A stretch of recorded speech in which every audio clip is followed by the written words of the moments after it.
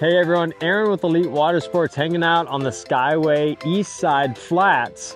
This is where we do primarily most of our lessons, and guess what? You just took that jet ski up, you've already done all of your theory setup rigging, all the safety stuff on the beach. You just joined your instructor on a jet ski ride up to these flats, and now we need to learn how to fly the kite, okay? And what we want to go over right away is just how to maintain 12 o'clock. 12 o'clock is straight above your head. So if you watch me, I'm gonna make sure that I can either look at the kite, and if the sun's in my eyes, I can look at this as a nice arrow pointing straight at the kite, at the sail, all right? And basically what we wanna understand is that if I pull this bar in, that's gonna give me power. And if I wanna pull the kite to the right, I just simply pull on my right hand. And if I wanna go left, pull left on my left hand, okay? So, what it comes down to it is basically, if I want the kite to steer left, I just go pull left. But if I want to steer it even more aggressively to the left, I'm going to pull the bar in and steer left. That's adding more power, more delivery, more sensitivity out of the sail. It's going to act faster, okay? All right, so what we want to do first is just maintain 12 o'clock with two hands, feel that power, just slight movements to the left and the right. And eventually what we want to do is be able to do it with one hand, okay? And as we progress into one hand, we need to understand that if we let go, nothing crazy is going to happen, okay?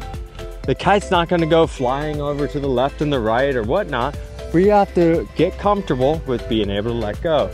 So let go and then regain control with one hand. If you have to, you do have that other hand, okay? So getting confidence to keep control of the sail with just one hand at a time, okay?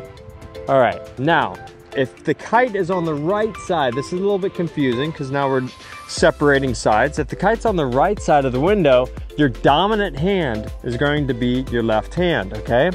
That being your dominant hand, that allows you to have this free hand upwind so you can face more into the breeze. You can hold your board, you can walk with it. And this is our ultimate goal at this position, or this portion of your lesson, is to be able to walk with the kite with one hand. And if we have to change directions, we're gonna be basically pulling left, bringing the sail all the way across the window, and then switching hands over to the right hand.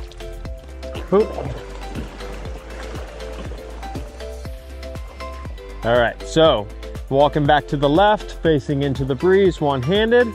And then as we feel comfortable with that, we get to the end of walking, we're gonna steer back to the right and then switch hands again.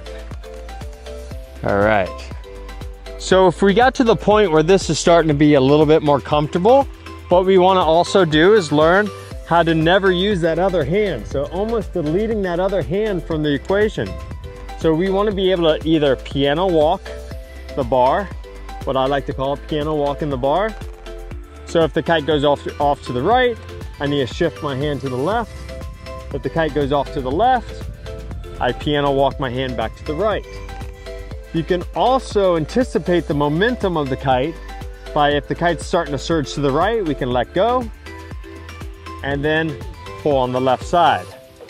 So these are some of the key aspects that we're going to be looking for in the first stages of your lessons. You know, setting expectations, most people get this around, I'd say 20 minutes, half an hour, maybe a little longer, and others might grasp it right away, okay? So don't set the bar or the standard too high. Not everybody's gonna be able to do this right away. I'd like to add a couple different additional notes that you can work on too, okay? We never wanna be a full statue standing here planted into the ground, okay? When we're doing any kind of maneuvers on the sail, what we can end up doing is actually like walking into the breeze. So stepping into the breeze will add power to the sail, okay?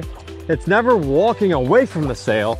It's always walking into the breeze, and that'll essentially increase the wind speed, okay?